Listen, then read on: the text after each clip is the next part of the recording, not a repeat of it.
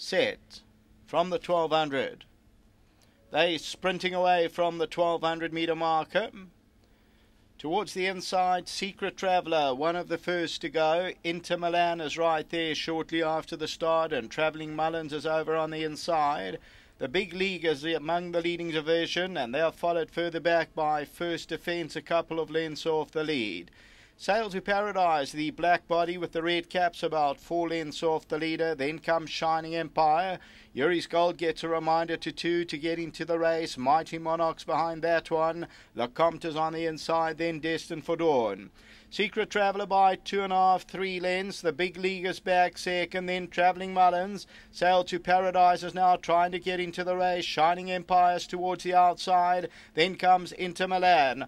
400 to go, Secret Traveller. The Big League's now putting on the pressure. Sail to Paradise getting into the race as well. And the Big League now takes it up. The Big League hits the front. Sail to Paradise trying to put on the pressure. The Big League is the leader. Sail to Paradise is coming home hard. The Big League's digging in deep. The Big League has won it. Sail to Paradise second. Yuri's Gold third. Secret Traveller ran fourth.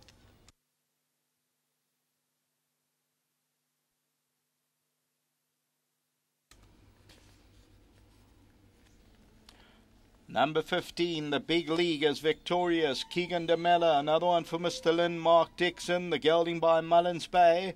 This morning this horse was on offer. I think it was 20 to 1 or 25 to 1.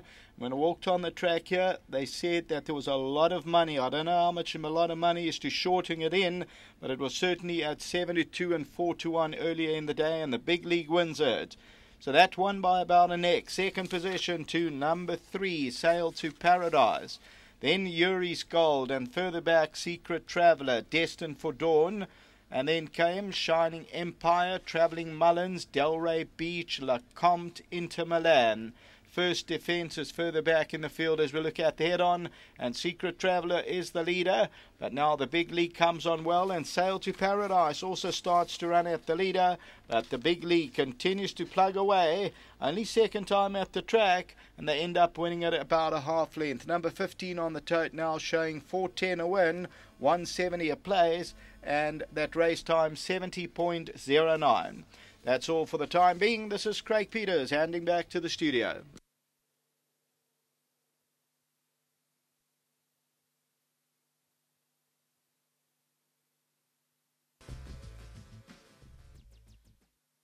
Well, we've just seen the running of race number 9, and for pick 6 purposes, number 15, the Big League, has come through to win, and plenty of betting support. Well done to owner Bruce Lynn.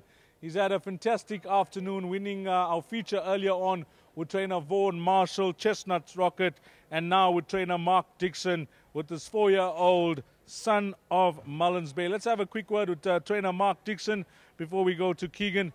We're just having a quick chat off air, and you gave Bruce all the confidence?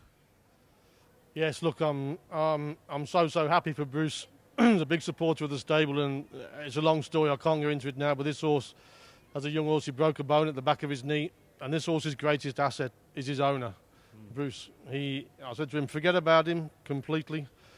I said, we box rested him for 6 months, we walked him, we gelded him, we swam him at allergies, and he just wouldn't come sound. And literally it took us 18 months for him to come sound, and eventually we started showing something. I said, well, you know, ideally I'd love to get your money back for showing your faith in the horse. And, you know, he never once mentioned him, and I'm so happy for him. I told him last time, you know, I know how good London Call is, and he finished 4th, and I knew he got tired that day, and he's improved so much for the run. I thought, well, today was an average race, and I couldn't, to be honest, it's easy to say after the event, but 20 to 1 I thought was a ridiculous price. Yes. I said to Bruce, no, you better take it, and let's see if we can get your money back for your faith in the horse, and he has. So it means a lot to me, and thanks, Bruce.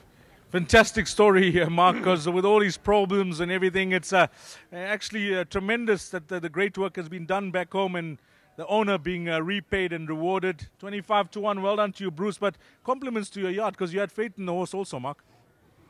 Well, you know, you've got to, and sometimes, you know, the owners will, quite rightly so, you know, it's an expensive game, and they'll say, well, you know, how long are we looking at? And if you say over One a and a half year, years? yeah, 1.5 years, they'll turn around and start laughing at me. But Sure.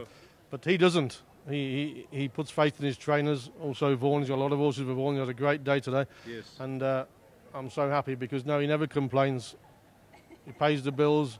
He takes his time, and for once, you know, he's got his money back, which makes me very happy. Wonderful man, Bruce Lynn, and I echo every one of your comments. But before you leave us, African Dream, I thought, put in a creditable effort this afternoon. No, very happy with that. You know, third in the group race. Dennis's horse won very easily, but no disgrace. All the guys came down here from Joburg. They're all here. Yes. We've all had a great day, and no, you know, placed in the group race, can't complain. Nice way to end off the day. Well done. Give our compliments to Bruce, a wonderful man. Give our compliments to him. I will. Thanks. Lovely. Mark Dixon. Keegan DeMello. Yeah, you do a lot of work back home for Mark and various other stables, but Mark in particular supported you throughout your apprenticeship, and obviously you're familiar with the horse's problems, and nice to see him come and win a race. Yeah, definitely, Deej. You know, since this horse stepped foot at track, you know, I fell in love with him from the start. You know, he's always been one of my favourites, and I'm just so glad he won today. Now, taking us to the race, how things work out for you? Look, he came out pretty well. Last time he was just very green, very dumb, and today, you know, he knew what to do. And he came out like a true professional. He hit the front way too early for my liking, you know, and started looking for company towards the end, but by then he'd done enough. Well, the patience and perseverance by the owner and the stable, and of course, your bit of input back home has certainly paid off. Well done, nice way to end off the day at Scottsville. Yeah, thanks, Deej. You know, well done to Bruce. You know, he's a big supporter of mine. I love riding for him. And thanks to Mr. Dixon. You know, he never puts me under pressure. The filly today ran a crack over race today as well, so we had a good day today. Well done. Thanks, Deej. Lovely. Keegan DeMello. Bruce Lynn, go and collect the cash, my man. Well done to Bruce Lynn here. Number 15, the big league has come through to win. Provisional result, race number 9. 15, 3, 2, and 1. That is your result, race number 9, bringing a close to our race meeting in Pietermaritzburg at Scottsville. A big thank you to Sheldon Peters, race commentator Craig Peters, our men in the OB van, Raymond and the boys, and of course the ever hard-working cameraman Zane in the parade ring. For myself, Deez Dayanan, until we meet again, which will be on Wednesday at the Garden Course, Clarewood. Enjoy what's left of the weekend. You got Sunday to look forward to. Plenty of racing on your World of Winners teletrack. Take care. Salani Gashle.